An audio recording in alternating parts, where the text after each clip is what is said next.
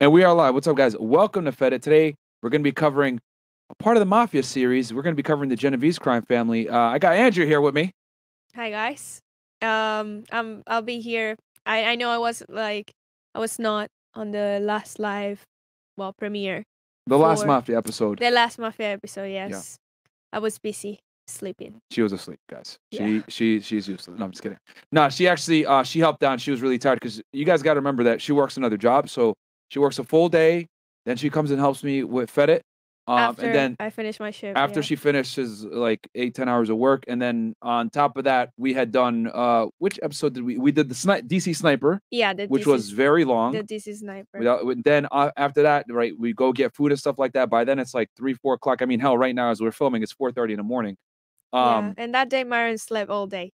That's why he wasn't started. I will not confirm or deny if that is true. But yeah, so she went to sleep. That's why, like, you know what I mean? So she comes out and helps me out at the end of her long work shift. So shout out to her. Right. But anyway, so guys, we're gonna get right into. I'm not gonna play the intro here. We're gonna go ahead and go right into the Genovese crime family. So the Genovese crime family, pronounced Genovese, I think, also sometimes referred to as the West Side, is an Italian-American mafia crime family and one of the 5 families that dominate organized crime activities in New York City and New Jersey. As part of the American mafia, they have generally maintained a varying degree of influence over many of the smaller mob families outside of New York, including ties with the Philadelphia Patriarcha and Buffalo crime families. Okay. Okay, hang on, Yeah. Myron. Before you guys go any further, I just want you to know that if you're watching this, this is the 4th out of the 5 families that we've covered already. Good call. So, if you haven't watched any of the other ones, go watch it before you watch this one. Although it's not gonna make much of a difference, but it is very important that you watch the first episode that we made. At least the first one. Yes. We can kill you. Be like. And you know what? I'm really glad you mentioned that. Let me share the screen with them real quick so they see what we're talking about here. And stuff. Yeah, okay, so guys, cool. we went ahead and created a whole Mafia playlist for you guys right here. Okay, and this Genovese one is going to be here.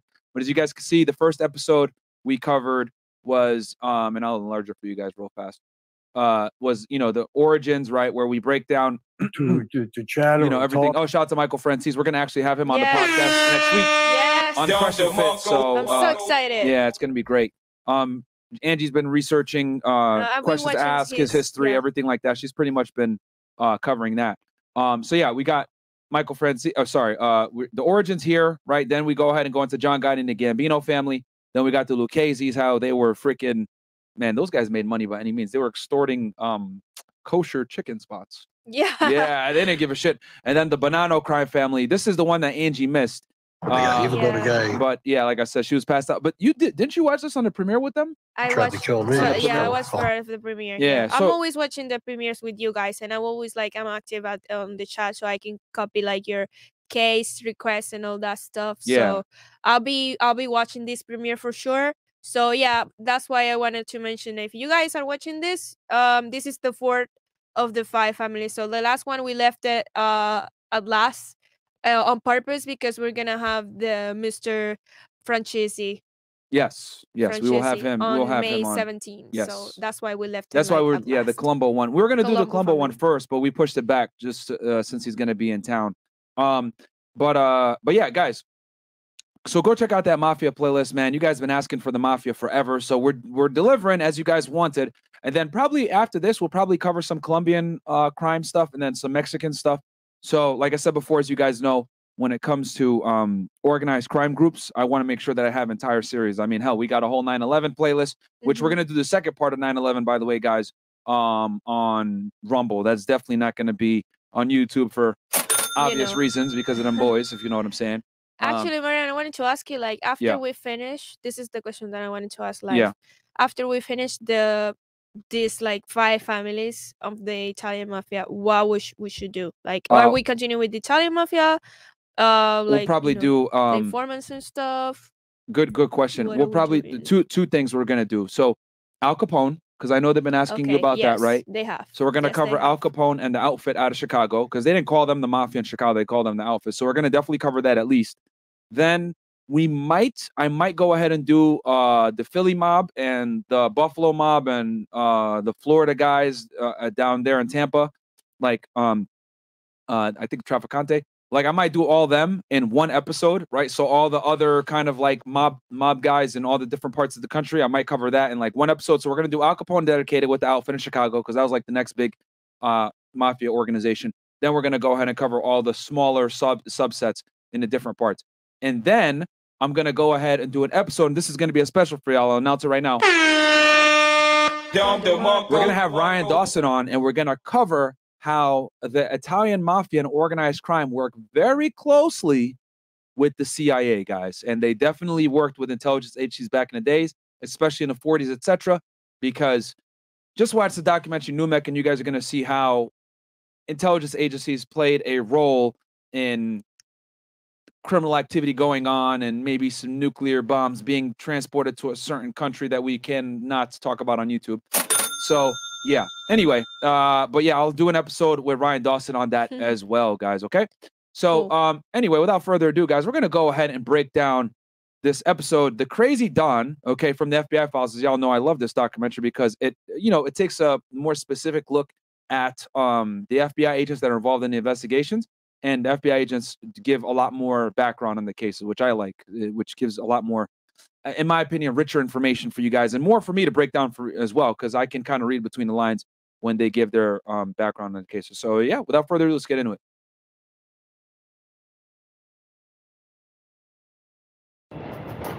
For 30 years, Vincent Gigante wandered the streets of New York's Greenwich Village, dressed in a tattered bathrobe and babbling endlessly to himself. To the FBI, he was believed to be the boss of New York's most powerful mafia organization, the Genovese crime family. Was Gigante crazy, or was his behavior a shrewd attempt to disguise his position as a ruthless mafia boss? That question would take years to answer. Yeah, you guys heard that right. You had a guy who basically was posed to be crazy to evade detection from the FBI, man. So that is creative.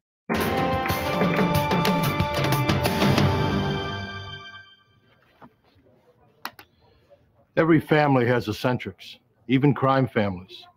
Crime boss Vincent Gigante, head of New York's Genovese family, was undoubtedly eccentric. The question remained, was he truly mad? Justice rested on the answer.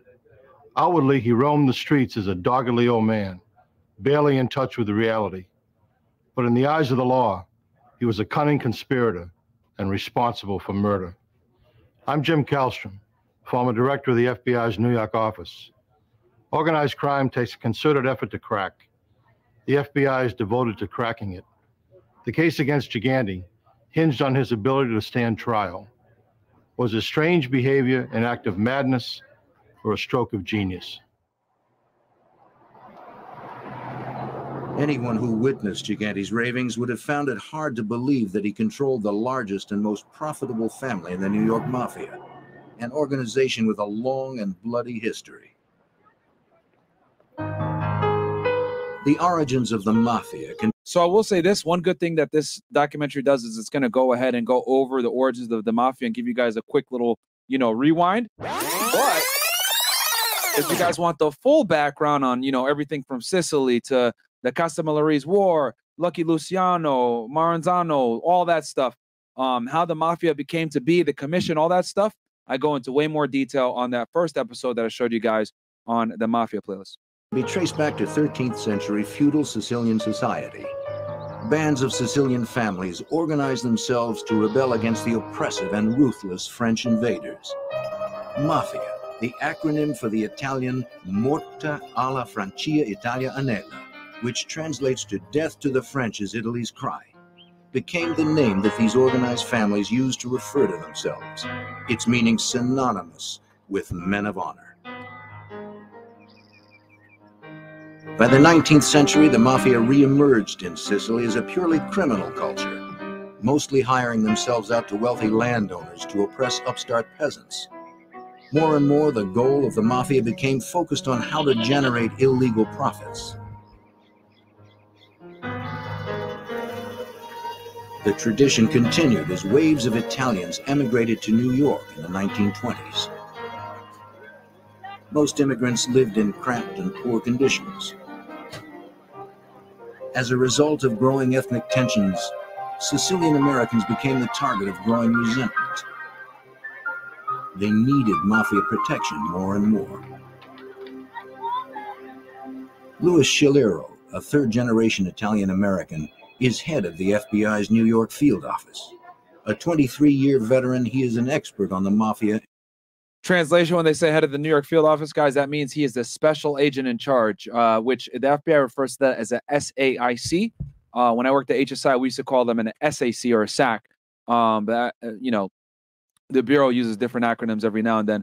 But yeah, he's pretty much the top guy in New York, which if you go to the New York field office, they're going to have multiple SAICs actually that oversee multiple groups because it's such a big field office. And its intricate structure. When they first became prevalent in New York City, it primarily victimized members of the immigrant community, where in lower Manhattan, they became the victims of extortions and protection rackets. And that's how the Cosa Nostra families originally got their start. With Prohibition, influence of the crime families grew out from the isolated neighborhoods and began to spread nationwide. A new form of underworld cooperation emerged. Various crime families across America banded together to supply illegal alcohol to a country willing to pay for it. I think that probably more. As you guys know, the Prohibition era is what made the Mafia extremely wealthy in the 1920s. Everyone wanted booze. They couldn't get it. So obviously the bootleggers had it. And who ran that? The Italian Mafia, man. More than anything, they were making billions of dollars in today's dollars equivalency. Gave the Italian gangs, the Italian Cosa Nostra families, a foothold in American society, not only from an organizational standpoint, but certainly from a financial base. Since Prohibition, certainly they then expanded into other areas. Operating outside the law meant the Mafia had to police itself. For an organization animated by self-interest and greed, there would always be conflict and opposition. An elite group of killers were organized to enforce Mafia rules. Oh yeah, that was back in the day. They didn't care. They were bombing up places. They were just shooting them with machine guns, man. It was a different time back then. By ensuring its survival. This group of mob enforcers came to be known as Murder, Inc.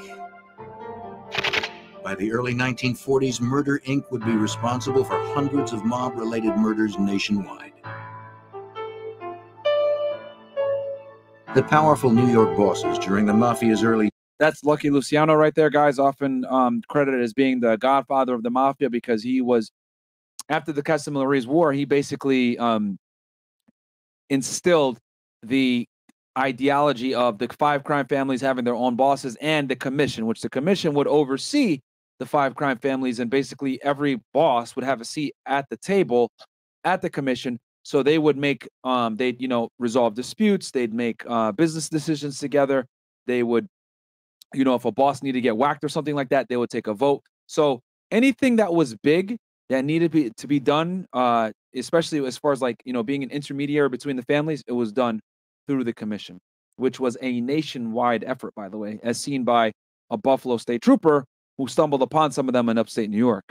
Years, Lucky Luciano and Frank Costello set up a ruling body for the Mafia, responsible for delegating territories and duties among the various gangs nationwide. Home for America's 5 largest families, New York remained the center of the Mafia's expanding foothold in America. It remains so to this day. The 5 New York families consist currently of the Gambino family, the Bonanno, the Lucchese, the Colombo, and the Genovese family. Each of those families are also members of the commission and also have their base in New York City. The commission, composed of the bosses. That's Carlo Gambino right there. As you guys remember, we covered him in the second episode of the Mafia series. Probably one of the most feared and ruled with the most respected mob boss. He ran for one of the longest amounts of time, and on top of that, he never died of prison or was killed. He actually died of natural causes, which is rare for a mob boss. Of the 5 New York, and he didn't live too far from where I grew up. Goddammit, in Brooklyn. Families acts as a. If y'all want to see where I grew up as a kid, you guys got to go back and watch the episode on the Gambino family. Okay. Criminal board of directors, settling disputes between families and making major decisions on Mafia business. Each family is governed by its administration, comprised of the boss, the underboss, and the consigliere, or counselor, who are responsible for directing their family's criminal activity. Below the administration in the family hierarchy are the captains. The captains are the leaders of crews of soldiers, the men responsible for carrying out the day-to-day criminal activity. To become a soldier, properly known as a wise guy or good fella, an individual has to first be made or officially inducted into the secret society. He must blindly obey the rules of Cosa Nostra, Italian for this thing of ours. He is sworn to put the family ahead of all else. If he is asked to kill, he must faithfully do so. It was against this backdrop, a bustling immigrant community with an And just so you guys know, I go over the ritual of how to become a made guy, what it takes, etc., all the requirements in the first episode when I talk about, you know, the mafia in detail. Also, just so you guys know, captain is also known as a capo. That is pretty much like a first-line supervisor over a soldier who's a made guy. Capo regime. Exactly. Yeah. Thank you. Expanding Cosa Nostra influence that Vincent Gigante grew up. His parents came from Naples and settled in Lower Manhattan. Vincent finished 8th grade and started trade school, but soon dropped out. Less than a decade later, Gigante became a wise guy in the Genovese crime family. Vincent Gigante's crime. So that means he became a made guy. And by the way, I talk about this, guys, in the last episode that I did with the Bonanno crime family, how Joe Pistone, undercover FBI agent, aka Donnie Brasco, almost became a made guy while undercover. Came the closest to anyone ever to becoming a made guy that was in law enforcement. And you guys can see here all the crimes that the mafia was involved in. You know, organized crime, you see all the tentacles: narcotics, extortion, murder, arson, bribery, hijacking, corruption, because they were hijacking planes back then and stealing from them at the airport, if you guys remember. Yeah. The Gambino family did this, and John Gotti was notorious for this. Labor racketeering, stolen property, cigarette smuggling, which was a big thing back in the day, guys. You guys got to remember that back, and you guys should watch my Hezbollah episode as well, if you guys really want to learn about cigarette smuggling. Yeah. Cigarette smuggling is one of those crimes that no one really gives a shit about it, but it's extremely profitable because if you buy cigarettes in one area that's cheap or no taxes, etc., and you go sell them somewhere else, you can make quite a bit of money. And keep in mind, guys, 10, 20, 30 years ago, right? And plus, smoking was cool. It's not the same way as it is now in 2023, where smoking is considered like, dude, what are you doing? Like, smoking cigarettes used to be the thing to do. You could leave the United States and everyone smokes, guys. So this whole not smoking thing is relatively new and an American thing. So back in the day, it used to be huge, cigarette smuggling, and you'd be able to get away with it because no one gave a shit about it. The only people that really investigated was like the ATF, if that. And the time, if you did get caught, was very little. And then you got infiltration of legitimate business. That's true, because what was the mafia doing? They were entering in and strong-arming labor unions, the kosher chicken business, as you guys saw with the Lucchese crime family, loan sharking, which is the process of, you know, basically giving people predatory loans. Hey, I'll give you this loan on 28%. Or 29% or 30%, 40%, 50%, and then they can't pay you back. So next thing you know, now you say, okay, use work for me now. Forget about it. I own your business. And then obviously illegal gambling. That's the mafia's big one. Pornography, huge. Prostitution, pornography, narcotics. Yeah. Even if they're not involved in it, what the mafia would do is, if you were conducting business where you were selling pornography or whatever, they'd come in and say, hey, you owe me a cut now, or else forget about it. And then next thing you know, you're being extorted, and they're just like, Mamma mia! They got to pay up or they're going to get some broken kneecaps. Career spanned a turbulent time in American mafia history. The mob had expanded its reach into legitimate businesses, the various families fighting to control them. And in the ensuing turf wars, violence was often the final arbiter. The family that Gigante attached himself to was steeped in Cosa Nostra's American origins. The infamous Charles Lucky Luciano, responsible for organizing and structuring the American Mafia, was the family's first boss until he was imprisoned in 1936. As a result, Luciano's family administration, Frank Costello, nicknamed the Prime Minister of the Underworld, and Vito Genovese, fought for control of the family. Costello won out, but Vito Genovese began plotting his takeover. If you guys want to learn more about Lucky Luciano, watch that first episode that we did, and you guys are going to see how close he was to a certain individual, Mayor Lansky, aka one of them boys, and how he was critical to the Italian mafia's rise and making a lot of money. A young Vincent Gigante first gained notoriety as a mobster in 1957 when he attempted to murder Frank Costello. Within the Mafia, it was widely believed that Vito Genovese had ordered the hit to get rid of his rival. Gigante's bullet only grazed Costello's head, but apparently Costello got the message. Soon after the shooting, he put out word that he was retiring. Vito Genovese was now the boss of the family that would take his name. Gigante was arrested for attempted murder and brought to trial, but the case was dismissed for lack of a witness. The location and angle of Costello's wound indicated he probably saw the would-be assassin, but at the trial, he failed to identify Gigante as the shooter. Even for an ousted boss, the oath of secrecy remained sacred. Gigante continued to make money for the Genovese family through illegal enterprises. 2 years after the failed assassination attempt, he was arrested and convicted of narcotics violations. He received a 7-year sentence. And you guys, as you guys know, narcotics was something that was frowned upon in the Mafia. But, you know, if you were an earner, they'd kind of look the other way. But typically, it was an offense that would get you killed. Convicted mobsters are expected to do their time and remain silent. If Gigante served his time and kept his mouth shut, he would be rewarded after his release. It was up to Gigante to figure out how to avoid future arrests. He was a model prisoner, neat, polite, and willing to take on any job. Gigante's cooperation was so impressive that some prison officials wrote glowing reports. He was released early from the federal penitentiary in Lewisburg for good behavior when he was 35 years old. Oh, gotcha, bitch! Now he's about to be back out there on the streets. Gigante now devised a secret plan that he hoped would prevent his return to prison forever. He didn't want to leave his Mafia life or give up his shot at becoming the boss of the family. After his release in 1964, Gigante's public behavior began to grow bizarre. He became a frequent sight on the streets of Greenwich Village. Gigante could be found wandering the neighborhood, appearing disoriented and mentally unstable. That's crazy. He was like, I'm not going back. I'm not going back. Forget about it. You know what's crazy?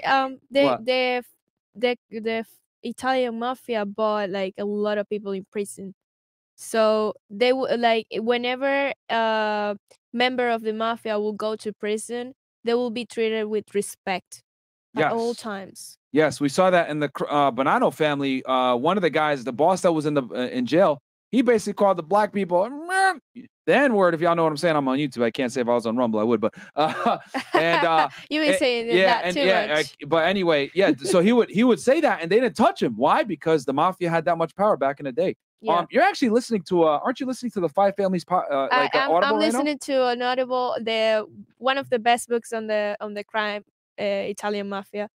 Yeah, it's called Five Families by it's got like a Arabic name. Hang on, I want to say it because it's really good, you guys. If you want to listen to it, it has like all the details on the Italian Mafia. It's called Five Families by Solwyn Rabb. Solwyn Rabb. That's the name of the guy. Bam. It's pretty good. Yeah, she's been listening to that quite a bit, man. Yeah, I also watched The Goodfellas. Oh, you did? Yeah. Good movie, right? Yeah, it was really good. Yeah. It was really good for 1990s. Yeah. Yeah. That was one of the best mob movies of all time. But it's about the life of Henry something. So it was like he was not a wise guy. Yeah. He was an associate. Yeah, and then you saw the part where they walked them into the room and it was empty. And they shot him in the back, Joe Pesci. Yeah. That's when you know that they got you. And it would often be your best friend that they'd walk you in with. So, yeah. All right, let's get back in. Michael Francesi talks about that in an interview, by the way. Yes. Not long after he left prison, Gigante learned of a police investigation over his association with known mobsters. In 1969, he was indicted for attempting to bribe New Jersey police officers. Allegedly, he offered them money in exchange for information about surveillance and ongoing investigations in the Genovese family. Now, at almost 40 years old, he returned to his mental disability as a foil and checked himself into a psychiatric hospital for the first time.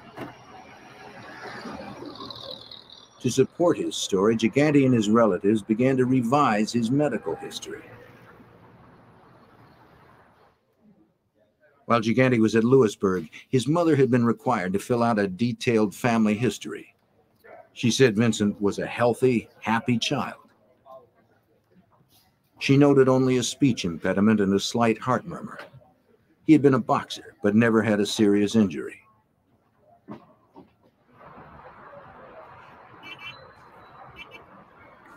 By the time of the 1969 indictment, however, Gigante's lawyers claimed he was not competent to stand trial. His family suddenly remembered a host of mental problems. He'd been given to severe temper tantrums. He had a phobia for the dark. He had been truant from school. He was at one time obese and had learning problems. The incompetency argument worked. Gigante never stood trial for the 1969 bribery charges. Wow. That same year, Gigante... Very smart. You can see here that he built up kind of a fake background, a fake, I guess, mental portfolio that he was crazy and he can't stand trial. So what did they do? You know what, man? He's just a weirdo. His boss, Vito Genovese, died of heart failure while serving a prison sentence for narcotics trafficking. In the decade that followed, the Genovese family was so secretive that for law enforcement, it was difficult to tell exactly who the boss was. Even had the FBI been able to identify the Genovese family leadership, making a case against them was another story. Witnesses were hard to come by. Mobsters who violated the sacred oath faced certain death. The best the FBI could do was to go after individual crimes. There were no laws that focused on bringing down the entire criminal family. RICO. As Gigante That is until RICO came. Yeah. was moving up in the family, the federal government was about to make the FBI's job a little easier. In 1970, Congress passed the Racketeer Influences and Corrupt Organization Act. And you guys don't understand how influential this was toward targeting organized crime throughout the United States. This wasn't just used on the mafia, guys. This was later used against terrorists. It was used against like the Hezbollah case, which I talked about, which was the first successful prosecution of a terrorist organization in the United States for material support. I covered that episode as well on this pod. Really interesting episode. That it is, yeah. Yeah, you know, the investigations and everything. Motorcycle gangs. Yeah, you really enjoyed that one, right? Yeah, Yeah. it was really good because you guys can see like from people outside. Let me show you guys that one. That one should have got more views, man. That actually was one of my favorite episodes that I did. Let me It's show you really how good quick. because from people outside the law enforcement, like laws and things, like me, for example, that I don't know anything about American law, you can see how the RICO law works. You know, like how it goes from the beginning of everything is pretty crazy. Dude, we've done so many episodes. Look at all these. So yeah, I mean, so you got obviously Courtney Clenny. Where is he? I think he was alive. No, Was it alive? No. It was a Thursday episode. Let's see here. Where is it? no. No. No, Am I you going way passed back? it. Yeah, Where is I it? think it's a live one. No. I know it wasn't live because we definitely pre-recorded it. No, it's after Courtney. Yeah, it was. Clenny. I'll find it and pull it up for you. I'll go back to this. Here, do this on the side. All right, we'll carry on. You probably missed it and didn't put it on the playlist. Maybe, yeah. Maybe. as the RICO laws. What the racketeering law allowed us to do was to look at the family as a criminal enterprise and to attack the family as a criminal act. Yeah. That became much more effective if you look back from the mid-'70s to the '80s in terms of actually indicting the entire family and the entire hierarchy of that family. The RICO laws require that the government prove that mafia families are essentially criminal enterprises. They must show that the crimes committed by the boss and members of his family. Here's the video, guys. Right here. It's if you go back to it, first terrorism prosecution in the U.S. Operation Smokescreen Hezbollah takedown. This one was really interesting. And yeah, guys, I really enjoyed doing this one, and I think you guys will really enjoy watching it if you get the chance. But it was the first successful prosecution of for material support in the United States back in the 90s. Really good video. And they talk about the cigarette smuggling in this. This is a case that would actually successfully prosecuted these guys for cigarette smuggling. So yeah, if you guys are bored and want to check this out, and I got to check this out. I don't think it's in the right playlist. So and if you're not bored too, check it out. It's really good. The documentary is pretty good. It's from Declassified. Yes, we need to do some more. I mean, we'll probably get back to Declassified after this Mafia stuff. Okay, after we do this Mafia stuff, guys, we're gonna do Golden State Killer. I got that one at the top of the list because everyone's been asking for that one. We should do the Menendez brothers. We'll do that one too. Really we'll research that one because I haven't heard about that one. So I guess we'll research that one. You do need to. It's crazy. We do need to do that one. All right, cool. And then the Canadian serial killer Pinkerton or whatever. They ask about him a lot too. Committed to either expand the criminal enterprise or to increase a family member's position within that enterprise. To successfully bring down a family, the government has to prove that any one of several criminal acts, ranging from racketeering and extortion to murder. Okay, I know why. I dropped it on a Sunday when I wasn't in town. That's why. Even though it was a pre-recorded video. That's why I just put it on the Thursday playlist too. My bad, guys. Has been committed. By 1979, now armed with federal legislation aimed directly at organized crime, the FBI had devoted teams to exclusively focus investigations on the 5 major families. The FBI's Genovese squad finally learned that Vicente Gigante was on a fast track with the family. FYI, guys, when the FBI was at the height of going after the Mafia in the late 70s, 80s, they had one squad working on each family. What that basically means is, guys, an FBI squad is a team of agents, okay? It's what we would call, when I worked at HSI, a group. So you have a supervisory special agent, right? I'll break it down for y'all how the FBI does it, and I'll break it down for you guys how HSI does it. But it's literally the same exact thing, just with different terms. So you have a supervisory special agent who is a GS-14, okay? He supervises that group. He's not, doesn't carry cases. He's not a case agent. He just supervises. He's basically the middleman between upper management and his agents that are on the ground. Then under him, he has somewhere between 7 to 10 guys that are agents, task force officers, etc., that work underneath him that basically, you know, they submit the reports to him. He signs them, gives it back. He approves them. He approves paperwork that needs to go up and down the chain. If, you know, someone wants to put in for leave or someone wants to go take a trip or needs funding for a case, whatever, the supervisor, right, is the conduit between you and upper management. Now, I'll give you all a little tip right here.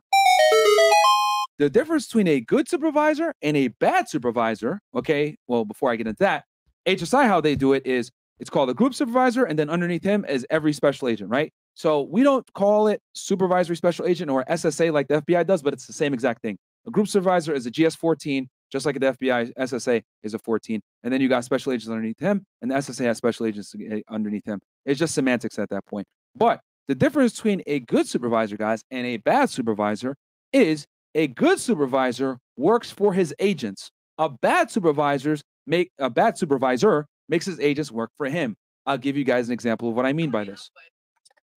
So a good supervisor, for example, let's say you got a big case. For example, I had a big drug case back in the day, and I was doing Title IIIs. I was doing all this shit.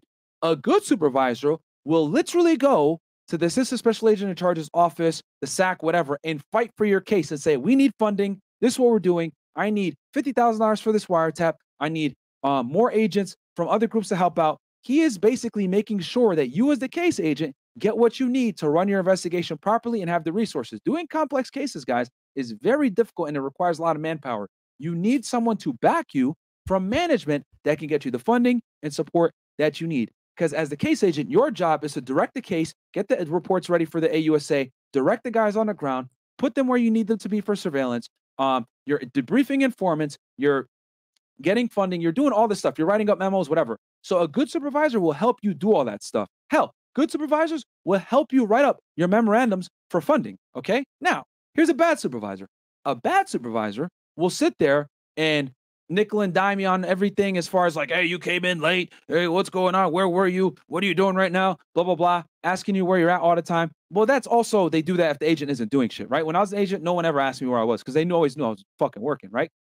I'd be up at 2 o'clock in the morning, typing on my laptop, whatever, uploading reports. So no one ever bothered me about where I was, right? I'd come into the office at 2, 3 in the afternoon sometimes, but I was always working and I was always writing reports. The number one thing to show that you're working as an agent is, are you uploading ROIs, which we call them reports of investigation, HSI.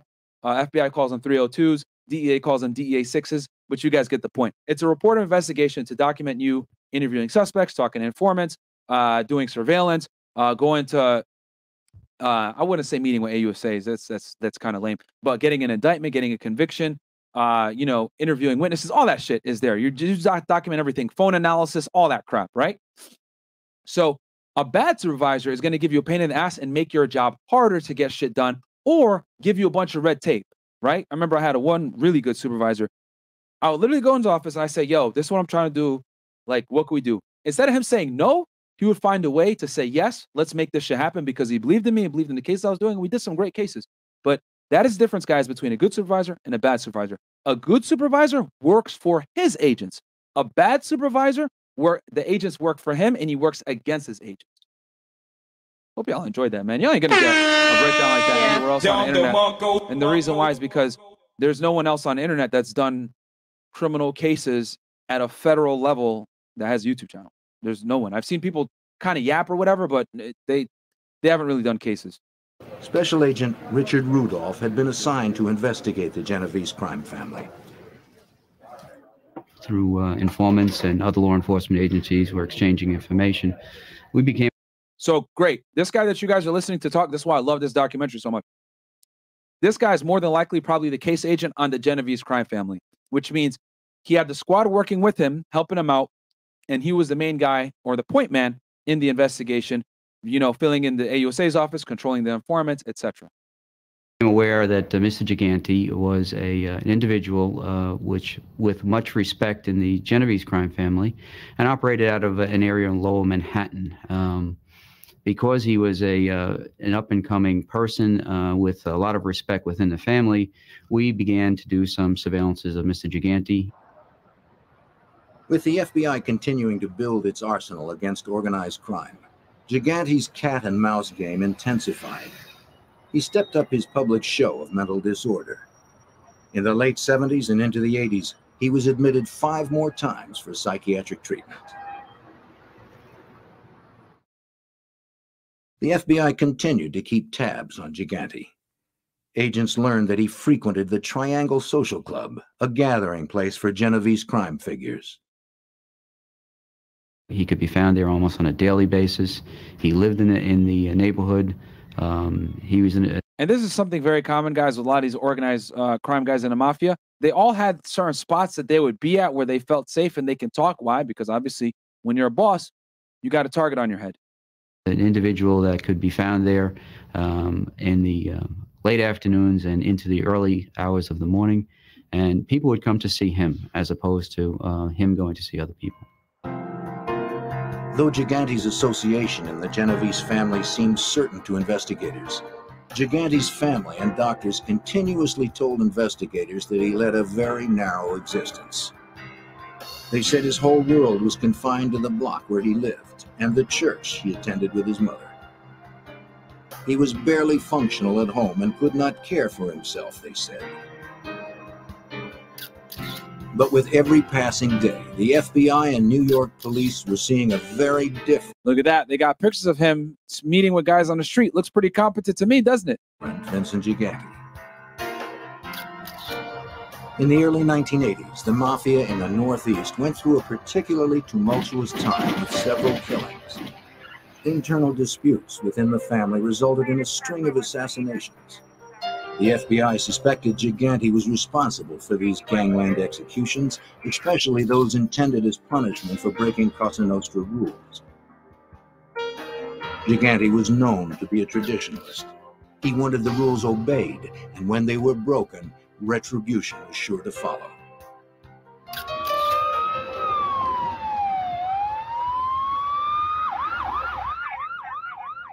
It started with the murder of Philadelphia crime boss Angelo Bruno. Although Bruno's family was well outside New York, all families answered to the members of the commission. Gigante was upset because Bruno had been assassinated by his own men in a grab for control of the family. A Cosa Nostra rule had been violated. No one can kill a boss unless the commission sanctions it, and they seldom do. It was rumored, for obvious reasons, because as soon as a boss dies, guys, what ends up happening is there becomes a tug of war and a battle for that spot. And it creates a lot of volatility, violence occurs. And guess what happens when violence occurs? Next thing you know, now them boys are on you. FBI, open up! And it brings a lot more attention. And the mafia wants to be in the shadows, right? They, the code of silence, omerta. They don't want anyone to see what the fuck they're doing. They want to be able to collect their money through their extortion rackets, their criminal rackets, whatever it is, illegal gambling, loan sharking, whatever it is.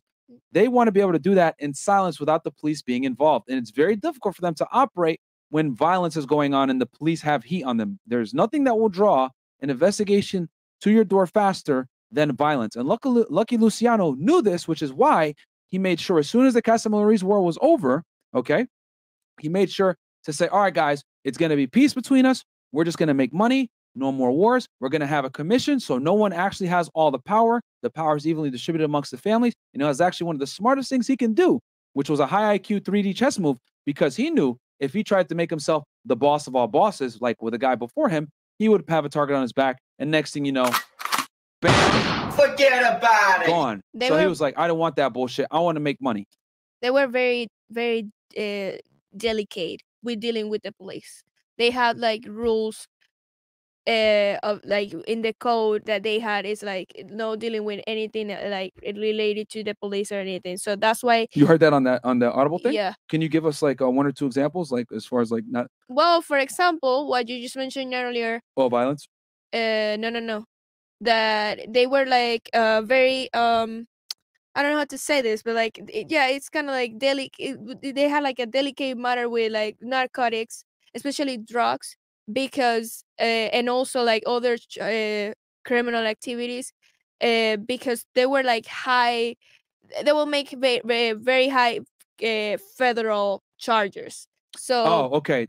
So trafficking drugs brought a lot of time with them, and it was considered a dirty business, and a lot of snitches too. So they were very respectful of those charges, because they will like make like very high federal charges on them. Yeah. So that's why they wouldn't like messing up with the police. Also like killing police people, like that kind of shooting things. at police and shit. Yeah. Yeah. Okay. And nothing related with the police. They didn't want anything related with the police. Okay. Yeah. Well, that makes sense because they were notorious for paying them off. You know what I mean? Versus like shooting at them or anything else like that. Because that's you kill a cop, it's over. You're gonna basically you're asking for them to come after you with every resource they have codes and like stuff. They have a load of codes. So whenever they will talk in the streets or whatever, they wouldn't like be framed for it. They'll be what?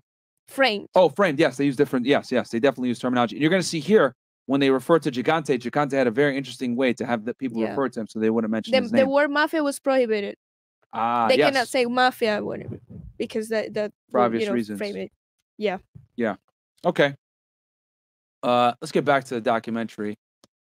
Rumored that Gigante himself launched an investigation into Bruno's murder.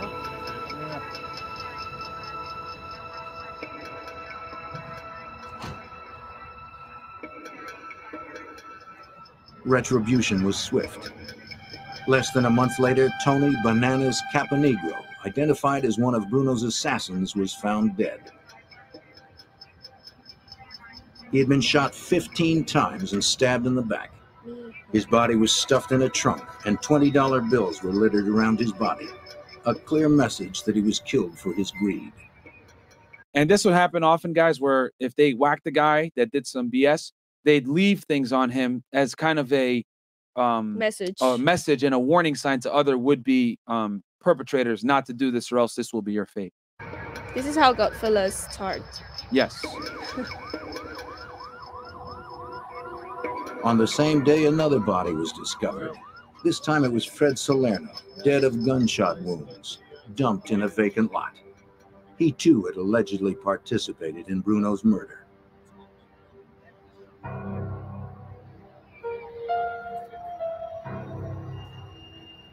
Phil Testa had taken Angelo Bruno's place as boss. His reign was short.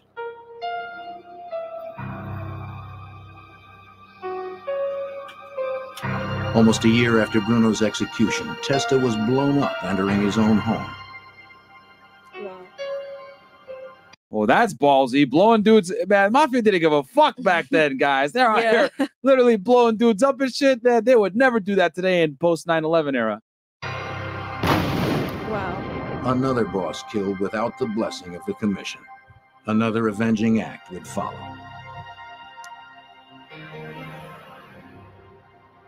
Rocco Marinucci was next, found dead with fireworks stuffed in his mouth. A gesture designed to show that he was killed for the way in which he had killed Testa.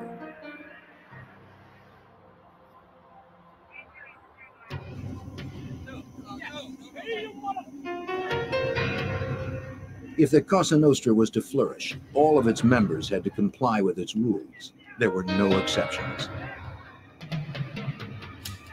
Gigante was believed to have ordered the murder of one of his own crime family members.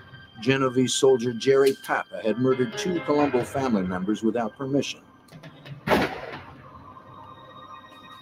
As punishment for his unsanctioned act, he was brutal. And again, you guys are wondering, why would you kill someone in your own family for killing someone from another family? Well, guys, if you kill someone from another family and it was unsanctioned, the commission is going to come down on your entire family. So they need to discipline the person from their family, because if you fuck with someone from another family, last thing the Mafia and the commission wants in general is an all-out war.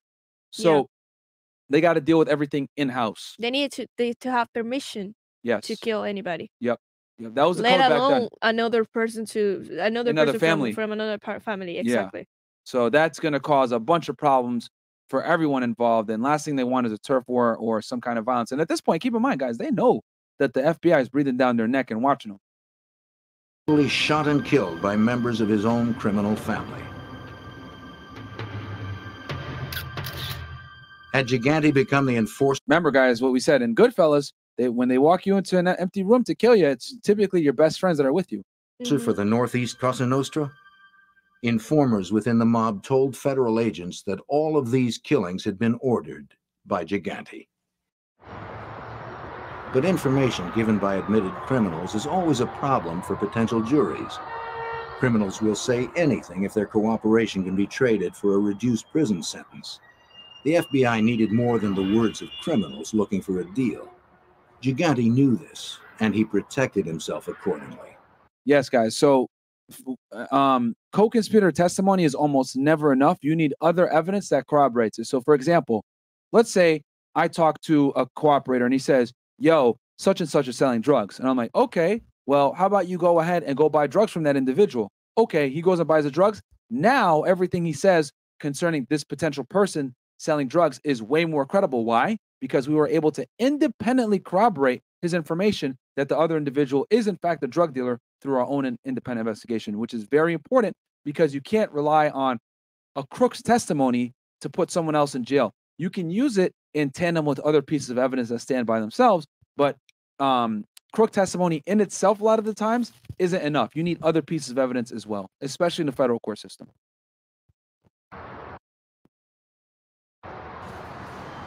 It seemed that Gigante was now the boss.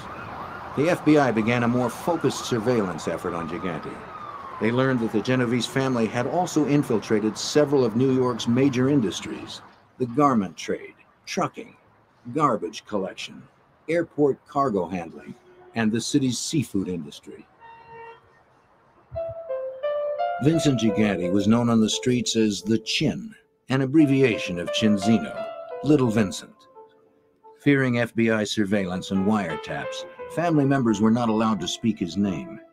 They were to refer to him with hand signals, touching their chins to communicate his nickname. That's how, on edge these guys were, man. Down the Chin was going to take every bit of know-how that the FBI could muster. They were going to have to create their own luck. As a surveillance team member watched one day, a telling crack in the Chin's ruse appeared. The seemingly frail man was being helped across a busy street. When oncoming traffic threatened, he became suddenly animated, racing to safety. Gotcha, bitch! His helplessness somehow overtook him again on the other side.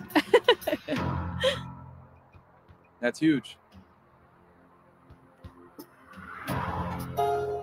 Clearly, there were two Gigantes, the mentally troubled one displayed to the public, and the determined boss of the Genovese administration. I gotta give it to him. This is dedication, though. The man was Hannah Montana. Yeah, you can't find it. I don't know any other crooks that went to this extent to show that they're crazy, bro.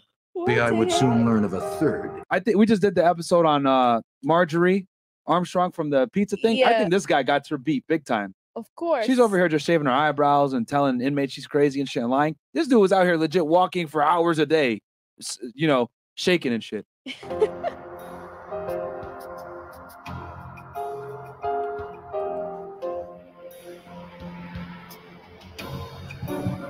Gigante's ex-wife and their 5 children lived in New Jersey while he maintained a relationship with his long-standing companion, Olympia Esposito. He usually called on her late at night, looking quite dapper before he was aware of the surveillance. We learned that he frequently visited a townhouse which was located up on 77th Street and the east side of Manhattan, where we later learned that a common law, he was living with his common law wife, and he had been married previously, and this was his second family there at this residence. Soon the FBI knew all of the Chin's hangouts. This gave surveillance teams an opportunity to observe Gigante without his knowledge. A major break came when NYPD Organized Crime Task Force member Detective Tom Bruno was able to snap photos of some of Gigante's activities. All right, real quick so you guys understand, because you guys are probably wondering, why is the NYPD guy, what's going on here?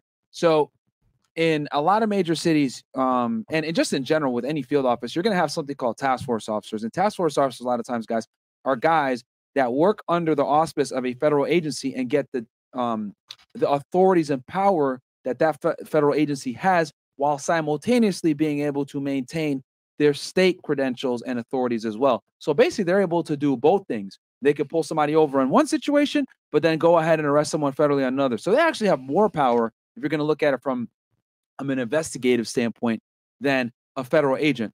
So these guys are literally critical to organized crime task forces because they can wear many hats. They can, you know, let's say you need someone that has a canine, whatever, they can make the calls to local PD that has all these resources. Because federal agents, 99% of the time, don't have access to dogs, don't have access to helicopters and planes and all this other stuff like the state does, DMV records, all that stuff. It all comes from the state, guys. So, you know, all this mumbo jumper on the movie, like, oh, the feds are coming in and taking over the case. That's a load of fucking bullshit, man. Stop the cap. Right? Does it happen? Sometimes, yeah. But in general, most of the time, I'd argue probably 80 to 90% of the time that feds work with state officers, they need them a lot.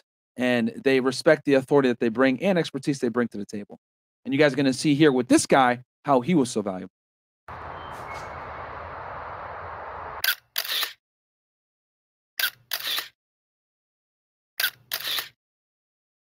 In 1984, I was assigned to a joint organized crime task force.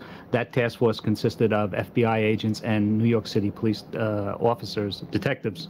And we were assigned to investigate the Genovese crime family. Then the next step was to go to Sullivan Street, where Chin Gigante lived. His apartment was above a pet store, alleged pet store. And he also had a social club on the block. And when you'd go by the social club, you'd see numerous people that were in the photos. And you'd see them standing in front of, going inside, and then sometimes crossing the street, going to the pet store, which was where the Chin, we believe, met people. Pet store really never had any kind of business that we could see. It had a little cat box in the window, and basically that was it. Pet store making no business but still open. I wonder what's going on there. More and more, Gigante was seen acting normally when he was unaware he was being watched.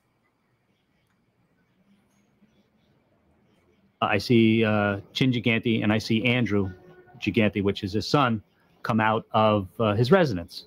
and I'm just minding my business, walking up the block. Andrew leaves to get in his car, and Chin is standing on the corner, and he wasn't helped out of his building, and he was standing on the corner. Andrew gets in his car, pulls out. As he pulls out, there's a car coming up Sullivan Street. It blows the horn.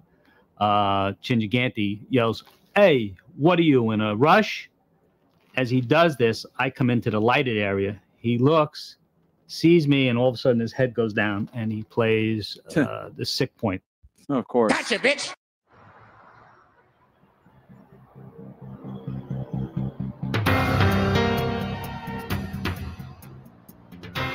Another break followed Detective Bruno's surveillance successes. The FBI managed to rent an apartment close to the townhouse of Gigante's companion, Ms. Esposito. An agent would exit through a back door in the rented apartment building and position himself about 50 feet from Ms. Esposito's townhouse. From there, Ms. Esposito and Gigante could be seen from time to time. An agent watched the couple for 4 months between midnight and 2 a.m. Assistant U.S. Attorney Andrew Weissman, who later would have to prove Gigante's competency to stand trial, was delighted with the agent's observations. And lo and behold, when he was inside in a place where he didn't think he was being observed, he did all of the normal things that any of us would do. As a matter of fact, what was unusual about those surveillances was that there was nothing unusual about him. He was normal. And guys, that's going to be critical information for them to show that he is competent to face criminal charges. And the person speaking right now is the prosecutor, aka the Assistant United States Attorney. That is the equivalent to an ADA or Assistant District Attorney. He was talking to people. He was counting money. He never wore a shoddy bathrobe. Indeed, the only time he was seen in a bathrobe was, not surprisingly, when he got out of the shower. He would wear a nice, fluffy Brooks Brothers type bathrobe, which was not at all like the bathrobe that he would wear when he was on the street.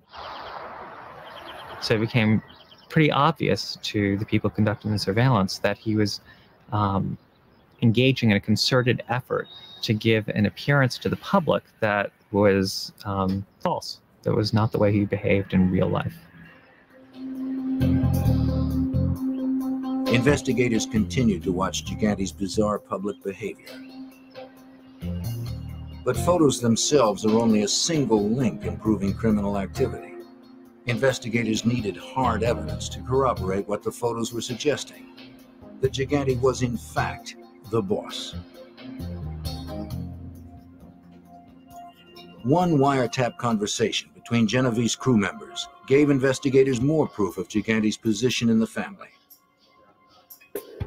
On the tapes, known Genovese members were complaining about the chin. Assistant U.S. Attorney George Stamboulidis reviewed these tapes to help prepare a case against Gigante. He's constantly nitpicking his men, trying to always, with a million questions, drilling them and questioning them on what they're involved in. He's always looking to get money from them, or money from some of the schemes and how he earned, and how much money he would make from the gambling operations at the Triangle Social Club and things like that. While Gigante micromanaged the internal affairs of his family, the tabloids began calling him the Odd Father. That's actually pretty funny. Forget about The it. Odd Father. He would check himself into a hospital once a year for what his colleagues in the Mafia sarcastically referred to as tune-ups, so that he would have a paper trail showing that he had some, or giving the impression that he had some. That goes to show, guys, how dedicated these guys were, man. Literally tune-ups is what they called it. A mental condition. And with the assistance of people around him and people in his family, he was able to cultivate this paper trail, giving the impression to anyone who looked at the cold medical records that here's someone who, year in, year out, was being treated for some form of mental illness. Gigante knew how to protect himself, both publicly and privately. Mr. Gigante was very clever in how he conducted business. And he limited his contacts with members of the family. If there were messages or items to be discussed regarding illegal activities conducted by the Genovese family, there would be messages passed on to people immediately surrounding him. Access to him was very limited. If the other family wanted to meet with him, more than likely they would have to send a message. Gigante avoided the normal sit-downs or more formal meetings held regularly by other family bosses. He would take meetings when businesses demanded his attention. He and his visitors would stroll the sidewalks through the neighborhood, ensuring... John Gotti was also famous for doing this. They call it a walk and talk. Since they knew that the FBI was looking at them and places might be bugged, they would often take improv walks and discuss business. That surveillance wiretaps would not pick up any incriminating conversations.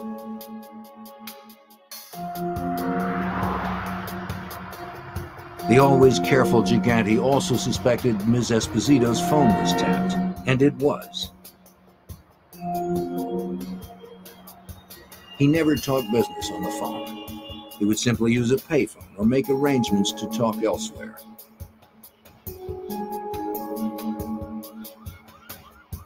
The FBI would not be able to use the Chin's own words to make a case against him.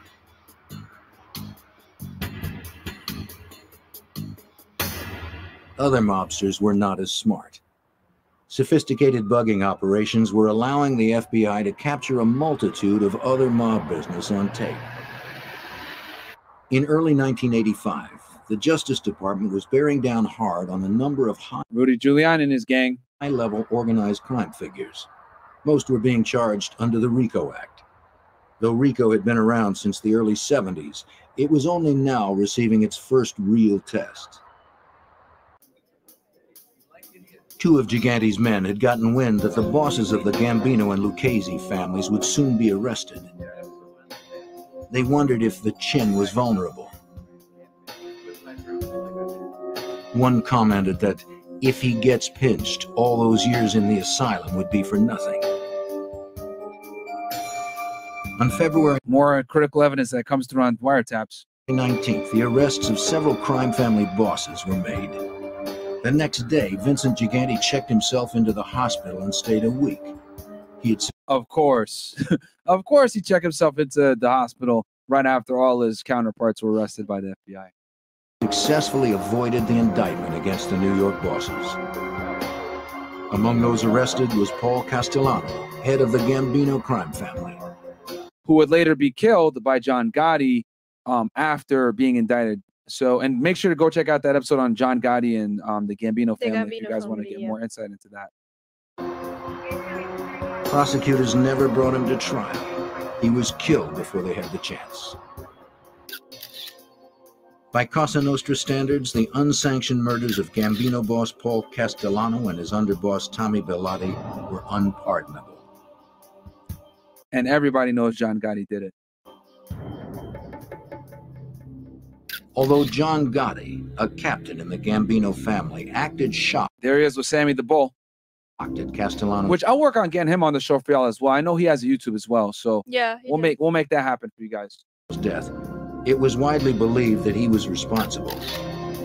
Within 2 weeks of the murders, Gotti had publicly taken over as boss. Vincent Gigante issued a subtle warning to Gotti. Without mentioning names, he told Gotti that the murderer would have to pay. It took 2 years, but in 1987, Gigante acted to avenge the murder of his friend and partner in mob business. Through his counselor, Bobby Manna, and some Lucchese family members, Gigante plotted to have Gotti killed. The planning session at a New Jersey restaurant was bugged, and because it was, the FBI saved John Gotti's life. And I think we actually made a mention of this in the last episode as well, where they got wind of this and they just had to make an arrest immediately and kind of put their case against John Gotti on hold. Because here's the thing, guys, if you're doing wiretaps and you get information that someone's life is in imminent danger, you must act, right? Of course, you don't have to disclose how you know or why you're acting, right? You could just make it look like, hey, we're arresting you on this bullshit charge or whatever, blah, blah, blah. But behind the scenes, you know you really arrested him because you got a threat on his life. So you have to act when something like that happens. which, I mean, nowadays you have to notify that there was a threat in their life, but I don't know if back then you had to notify them there was a threat in their life. I think all you had to do was just get them out of the situation, and let's say they make bond or whatever, then at that point you probably got to disclose it. If agents intercept information of a murder plot, they are required by law to try to prevent the killing. So, bam, how'd I know? Bro, I'm gonna get... I haven't seen this episode in years, but I already know, guys. Why? Because I actually did wiretaps when I was an agent. So this is all, you know, second nature for me, man. Based on the tape, agents warned Gotti. Acting on the FBI warning, John Gotti changed his plans on the day the murder was... Okay, so they didn't have enough to arrest him. So what they had to do was notify him. Now, if they did have something to actually grab him on, they would have grabbed him on that, right? Typically some bullshit charge and not have to disclose it. But since they didn't have anything, or it would jeopardize their investigation to a degree, they decided to notify him instead. To take place. Because he was not where he was expected, the murder plot failed. Gigante, however, did not give up.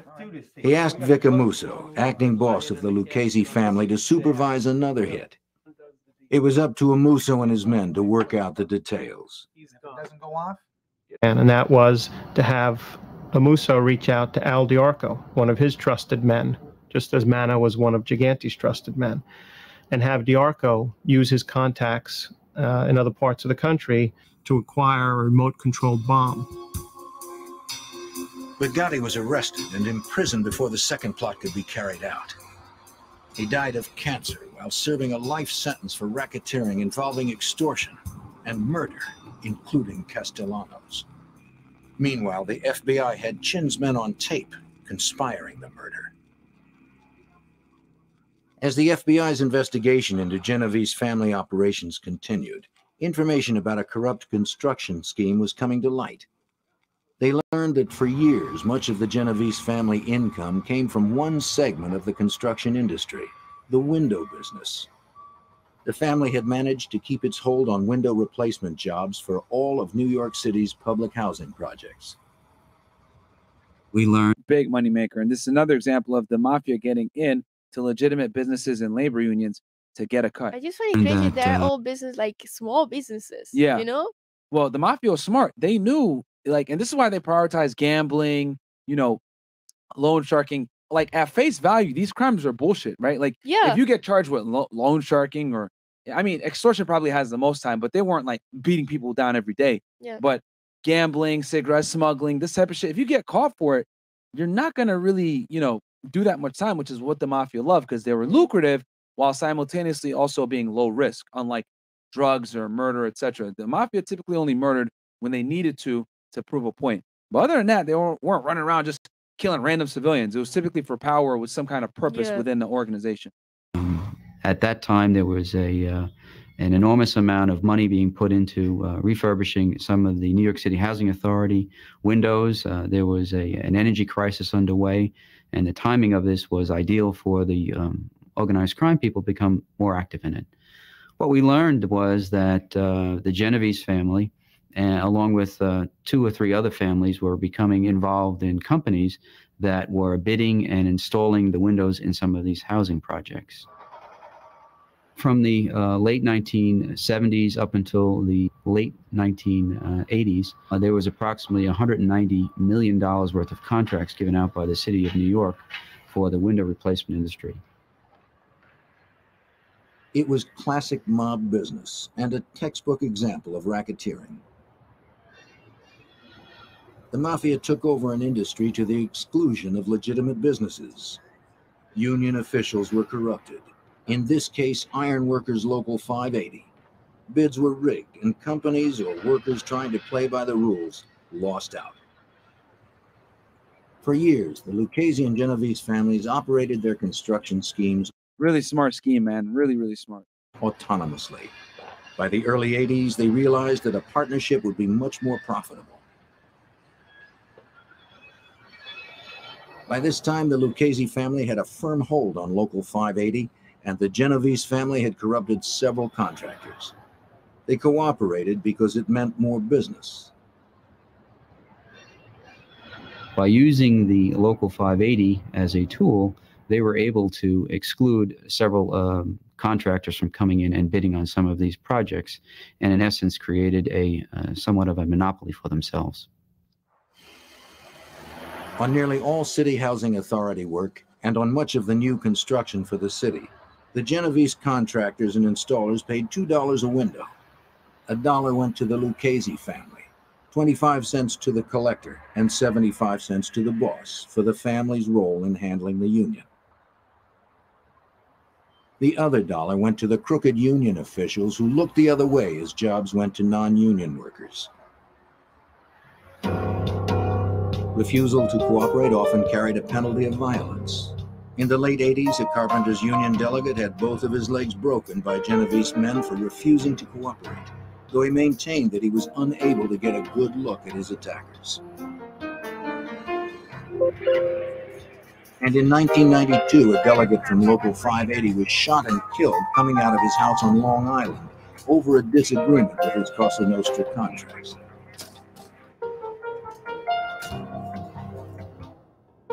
The Lucchese and Genovese family arrangement was working very smoothly. That is, until Peter Savino was persuaded to wear a wire. Savino was a Genovese soldier and point man for the window racket.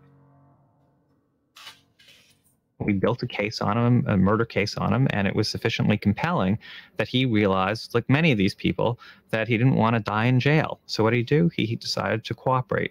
And for an 18-month period, made tape recordings of people in the Genovese family and people in the Lucchese family operating this scheme. Oh, man. Shit's about to get real now.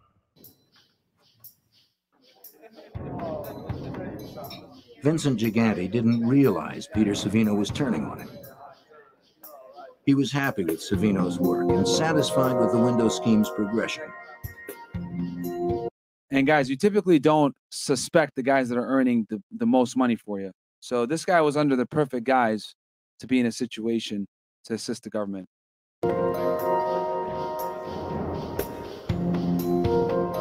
Savino kept track of the money. He managed the contracts. He supervised the bids. He arranged the payoffs.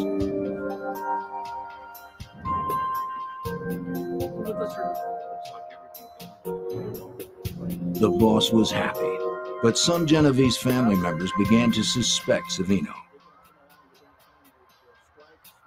When bodies were found in the basement of a building he owned, Genovese members were surprised that he was never seriously investigated by law enforcement. Got some, alarm bells going off right now. As a result of that, people speculated, well, Savino wasn't arrested, yet these bodies were found in a building that's tied to him. Maybe he's cooperating, but nobody was really sure. Savino was a cash cow for Vincent Gigante. He was bringing in hundreds of thousands of dollars for the Genovese family every month. So when Gigante... Don't want to say I'm right again, but pretty much proves my point from before. Gigante was told of... I haven't seen this episode in years, by the way, guys, just so y'all know. So, again, this just comes from doing these podcasts and knowing how the mafia moves. Savino's betrayal. He chose not to believe it and initially refused to order him killed. Savino continued to wear the wire, trying to get other family members to acknowledge Chin and his position as boss of the family. Gigante's troops, however, could never be persuaded to break the boss's rule about not mentioning his name. Remember Uniseal? Vincent had said when it came time to bid. Oh, okay, I'll mention her. He had said to go out and bid the work. It was, don't mention that name. How can you talk like that? That was pretty damning proof, even though it Gotcha, bitch. didn't give you a specific crime. It told you that this was a man to be feared. It was hardly somebody who was incompetent. Shortly thereafter, it came to Gigante's attention that Savino was in fact cooperating. Furious at this betrayal, Gigante ordered the murder of Peter Savino.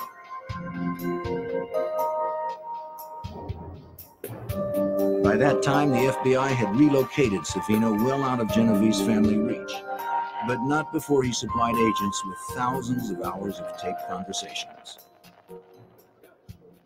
Mr. Savino was also in a position to provide us with the historical aspects of how the scheme developed, his relationship with the leaders of both the Lucchese and Genovese crime family, and what their participation was in this thing. Mr. Savino also was able to tell us how the various members of all of these families interacted with Local 580, which was used, again, as the tool to make the scheme work. The FBI was successfully employing the RICO laws to bring down New York's most powerful bosses. As a result, high-ranking family members saw that their only way to avoid long prison terms was to cooperate. Among them were Gambino family underboss Salvatore Sammy the Bull Gravano. Gigante was finally arrested and charged under the RICO laws with ordering 6 people murdered, conspiring to kill 3 others, and at least 24 counts of racketeering. Oh, shit, man. Oh, shit! Oh, shit! In short, Gigante was charged with being the boss of the Genovese crime family. But Gigante still had his mental illness history to fall Walks out in that robe looking all crazy. back on. Mr. Gigante was indicted in May of 1990, and the second indictment was filed against him in June of 1993. The case against Mr. Gigante was unusual, that it spanned several years before it actually went to trial. He eventually went to trial in June of 1997. During that period of time, the issue that was before the courts was that whether he was competent to stand trial or not. That issue was finally resolved in 1996. 7 years after his arrest, a federal district judge declared Vincent Gigante competent to stand trial. Damn, here we go, man. Fatality. All that time trying to prove that you're crazy, and the judge still rules that you're sane enough to stand trial, man, which is the whole purpose why you had that persona. Vincent the Chin Gigante was 69 years old when a jury convicted him of conspiring to kill 3 mafia figures, including Gotti and Savino. He was also found guilty of extortion and union payoff conspiracies in the window replacement scheme. But jurors failed to convict him on charges of directly ordering 6 murders. Now that Gigante was convicted, his defense lawyers argued that he was not fit to be sentenced. They claimed he was too old, too frail. Gotta try again, man. And too mentally incompetent to understand the punishment.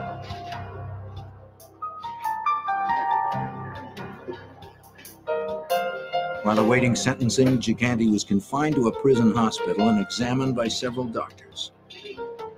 Gigante was given several PET scans, a procedure that uses a radioactive tracer to measure brain chemistry. A 1991 scan, first read as normal, was later found to be too flawed to use in diagnosis. The 1993 scan did show some abnormalities. But at least one expert, Dr. Jonathan Brody, judged these abnormalities as not consistent with dementia. Dr. Brody is an attending psychiatrist at New York's Bellevue Hospital and a professor at New York University's School of Medicine. He also conducts research on schizophrenia. Mr. Gigante, at the time of the scan, was purportedly taking medication that affects the brain. And because it affects the brain, it affects brain chemistry. And brain chemistry is what a PET scan is all about. Gigante was taking an antipsychotic medication, and antidepressants, a low-potency tranquilizer, and sleeping pills. So Dr. Brody was skeptical about the PET scan, but had yet to examine the patient.